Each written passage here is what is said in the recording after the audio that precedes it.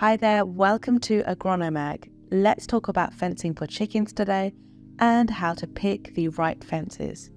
Owning a farm is actually a lot harder than it seems, simply because there are so many aspects to it that most people don't even realize until it's too late. You feel like you've done everything right up until you eventually garner enough experience for you to realize the fact that you could have saved so much money and made your life so much easier from the get-go. Luckily, however, considering how much information there is online, you can end up avoiding making these mistakes for yourself by simply following in on the footsteps of everyone else, which is what we're here to help you with.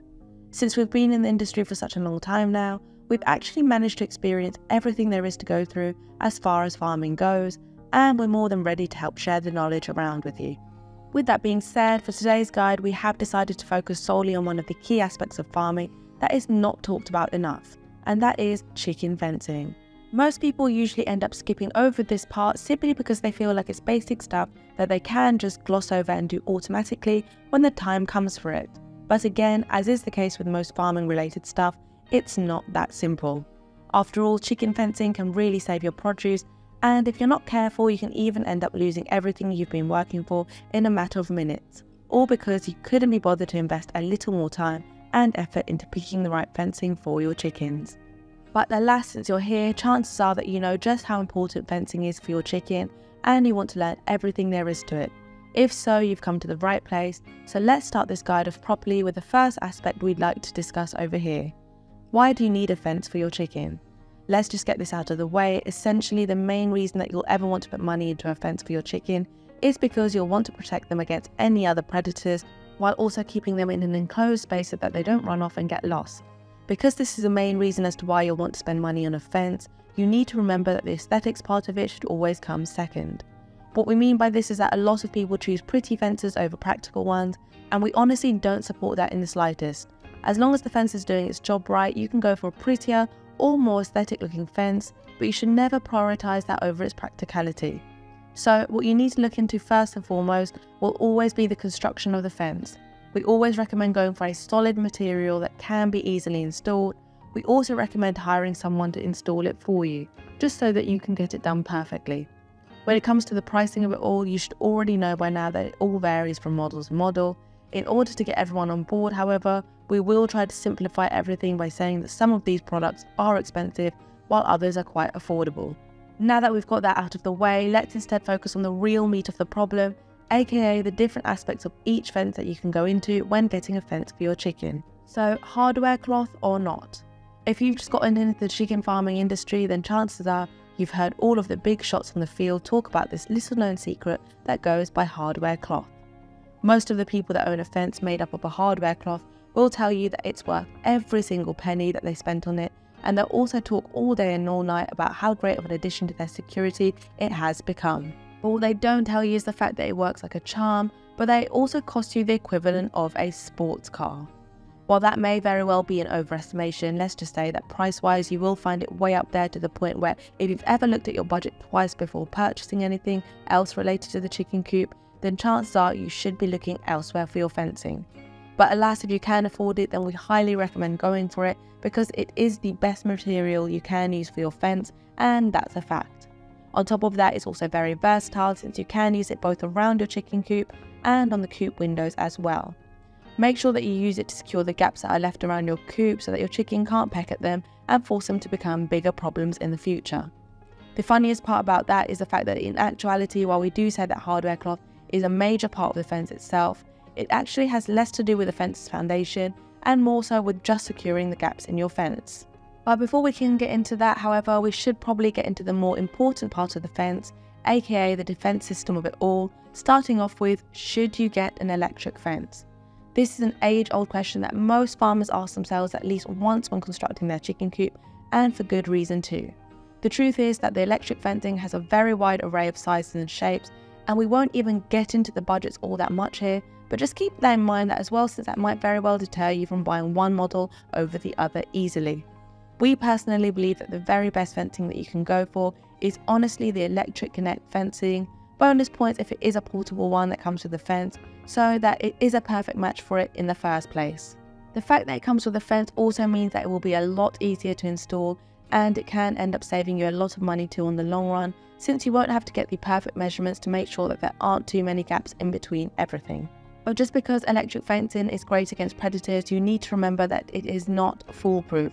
Sure, it's better to have an electric fence than to not have one, but keep in mind that it also comes with a fair share of problems too. For example, while it can be extremely good against foxes and coyotes, certain creatures such as the weasels or any other predator that is small enough to slide underneath the fence will be able to get past your fence in no time. On top of that, actually taking care of an electric fence can be quite annoying on the long run, since you will need to constantly take all of the weeds out from around the perimeter.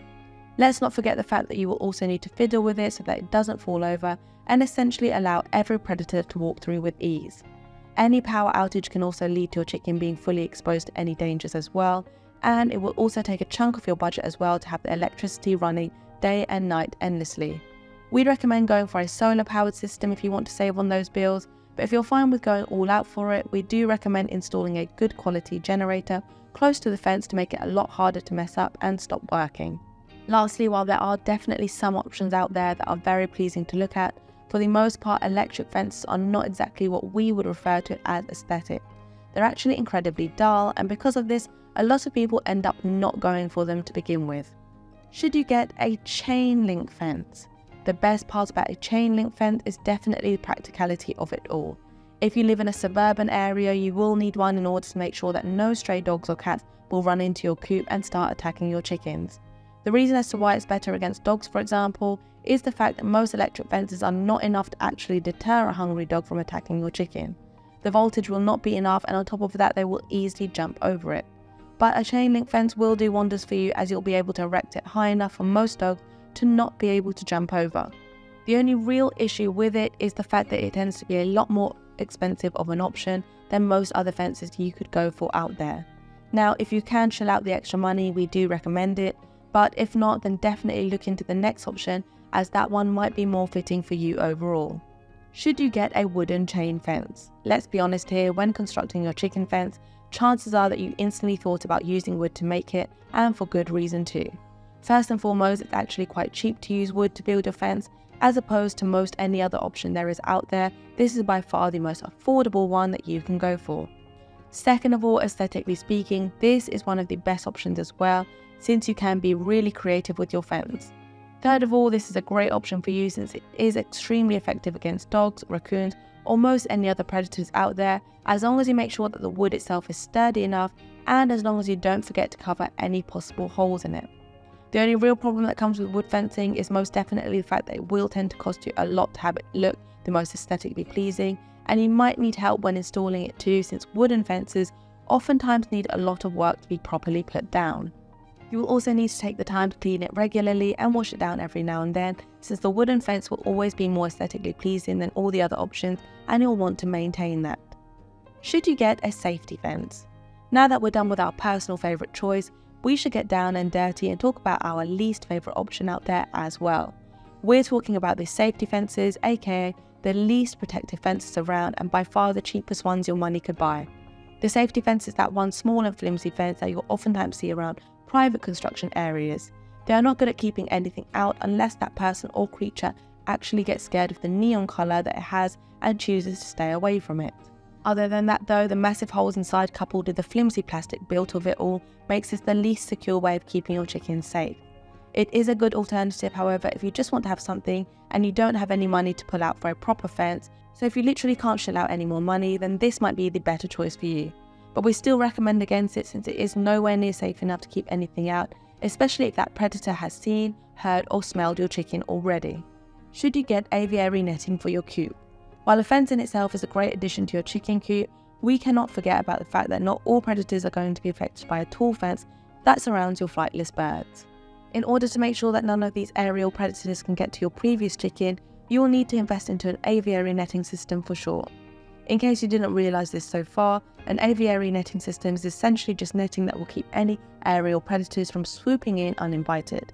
In most cases, an aviary netting system is a must, so definitely invest in one if you see a lot of unwanted flying attention around your coop.